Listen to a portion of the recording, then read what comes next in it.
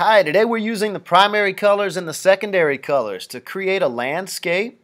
We're going to try just using red, yellow, and blue, the three primary colors, and blending them some to make some of the secondary colors to create a winter landscape, one where the trees have no leaves, where the sky is vibrant with color, maybe at a sunset or an early morning sunrise.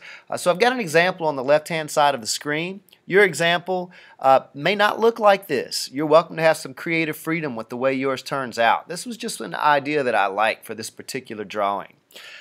I'm going to start by writing my name on the back of my paper. Anytime you get a poster board to paint on, the side that is not shiny is the side we're going to paint on. The side that is shiny usually has an X on it, and that's the side that you want to write your name on. Later on, after it's dry, we'll sign our name to the front, but in the meantime, if you write your name on the back in pencil, that's going to help us know whose work is whose. So please look for that X and sign your name beside it. Then turn your paper over. We're going to do our painting on the other side. On each person's tray, you have a paper towel and you have some water. That's to clean your brush when you change color. I generally like to start with the lighter colors like yellow. So I'm going to start by making my sun yellow. I don't even need to wet my brush when I'm working with tempera paints. These liquid paints are called tempera paints. I do need to get just the tip of my paintbrush covered in paint. I never want to get it up here on the silver part. And I'm going to start by adding my sun in the sky. Now, the sun and fire is usually painted using the warm colors, yellow, red, and orange. I don't have any orange here. I've got to make some orange. Since that yellow is really light like that, I'm going to go ahead and add some yellow down here at the bottom because I want some yellow, just like the example over there on that side of the screen. And I'm going to also make some green for my grass. My bottom's not going to be as dark as this example. I go ahead and add a lot of yellow in because once you start to darken that yellow up by mixing other colors in, it's really hard, really hard to get all the traces of the dark colors out of your paint. Notice all the time I'm just dipping the tip. I'm not getting it up on the silver part of my brush. If I ever do, I want to wipe it off on the paper towel on my tray. Alright, so we're going to start making some orange outside of the sun there. By the way, I also have a piece of paper underneath my painting. That way I can paint all the way to the edge. So you see there's a piece of brown paper. I'm going to rinse my brush in the water gently. Try to get all that yellow off of there. And then I'm going to blot it on the paper towel. If I got any on the silver part, I got just a little drop. I'm going to go ahead and roll it off there. Now it's really important that I'm not mixing in the yellow, the red, and the blue in these parts right here. If I have to do any mixing, I can do it over here, or I can do it on my paper, which is what I'm going to try to do today. I'm going to try to do most of my mixing on the paper. So I'm going to mix some yellow and red together to make my sun. Those two primary colors, yellow and red, work together to make orange.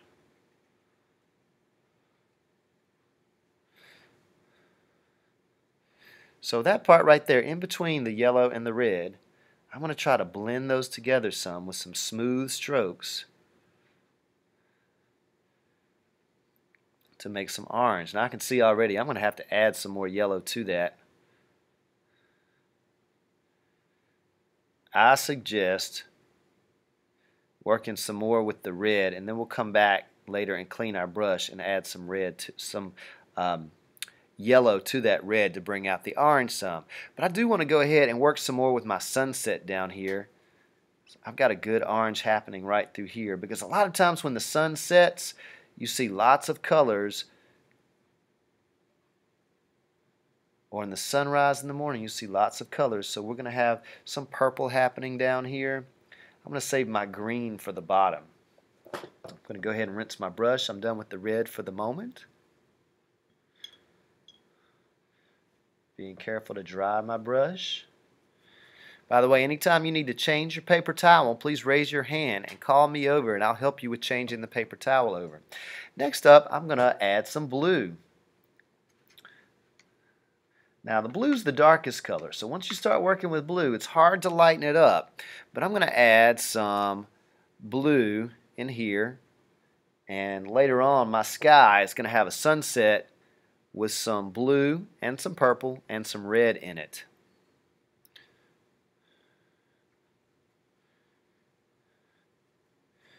I want some lighter blues and some darker blues. I don't want it to be too dark right there in the middle. I'm starting to mix in that red and that blue to make my purple. Same thing here. I can have a little purple happening up there. Oh, I like the way that's turning out. And some real bright, vibrant, bright colors.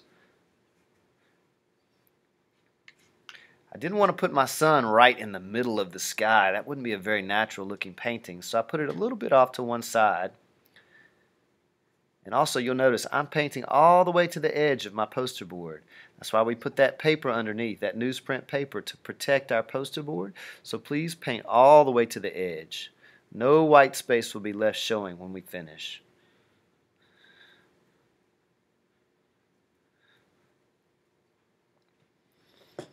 And yours may not look so much like a sunset or a sunrise.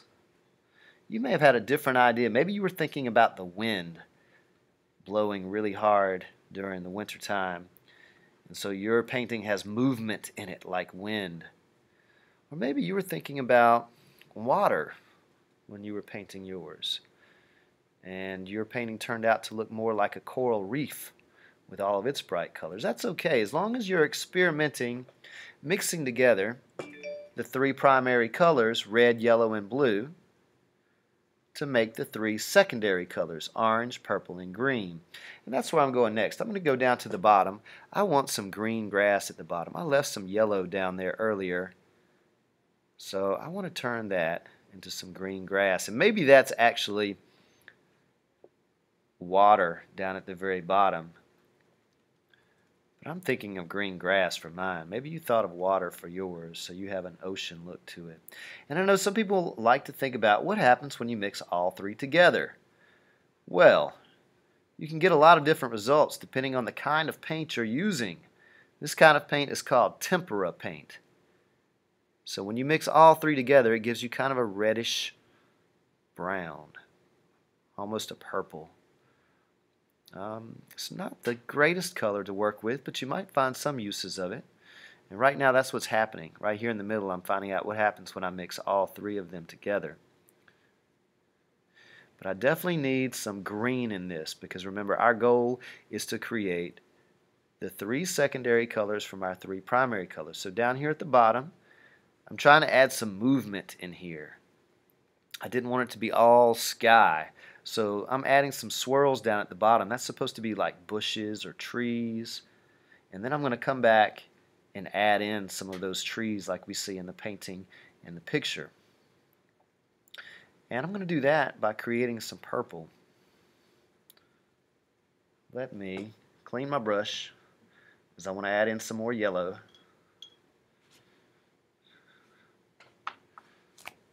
Sometimes I take my paper and wipe it like that.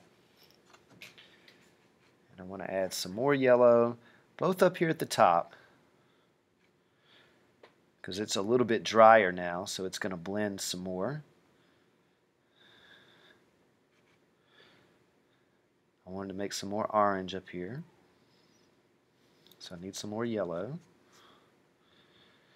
And I want to make some more green here at the bottom, so I need to mix some yellow in with that too.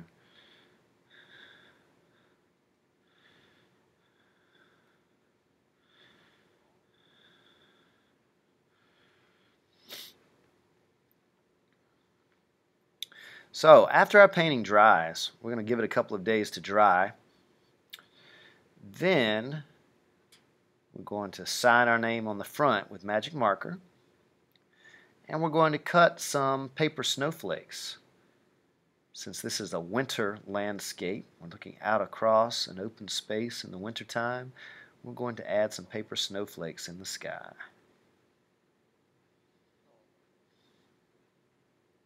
Oh wow, this morning on the way to work at Montloup, I saw some of the most amazing clouds in the sky too. And they were kind of pink. They looked kind of like cotton candy. I think I want to add some clouds to my painting.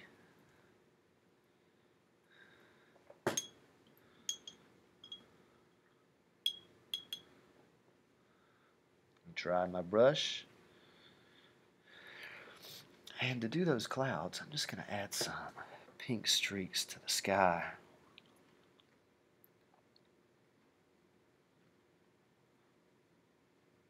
The clouds I saw this morning looked so much like cotton candy. They were so super pink. You may not want to add the clouds to yours. The clouds I saw were super fluffy up in the sky. Really amazing clouds.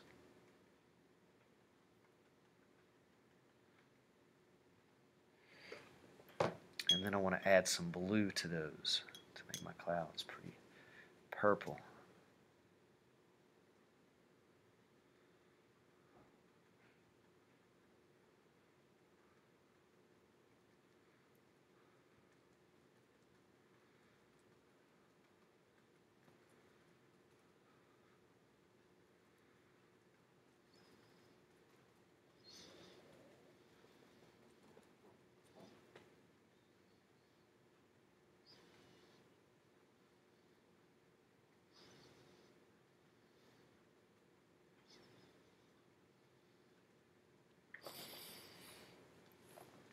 Finally, I'm going to try to add some thin trees at the bottom.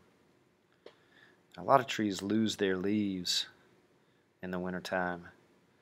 Those are called deciduous trees. I like to press my brush fairly flat and get it very flat and skinny, and then just use the edge of my brush. I'm not trying to do the whole tree, I'm just giving a suggestion of the tree. So I'm going to use edge of my brush. You may not want to put any trees in yours. That's okay. I'm going to add some trees to mine. I know trees are brown, but with the sun setting in my picture, it's going to be hard to see the details. I'm just giving my viewers, the people that are looking, the idea that there's a tree there.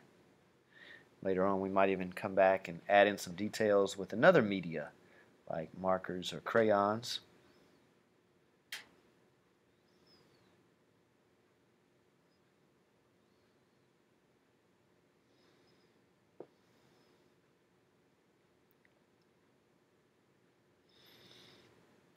I also wanted to just vary the kind of lines that are in my painting. I have some swirly lines for the grasses and the bushes down at the bottom, and I have some smooth lines up in the sky for the rays of light, and then I have some fluffy lines where I touch the painting thinking about clouds, and then lastly down here at the bottom I have some bumpy lines to show something kind of like a tree. It doesn't have to look just like a tree.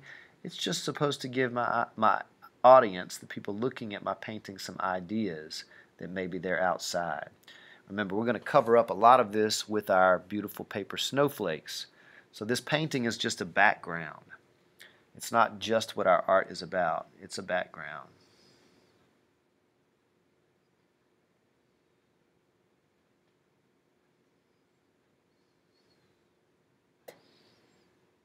Just making sure those corners have color on them. I want every part of our painting to have color on it.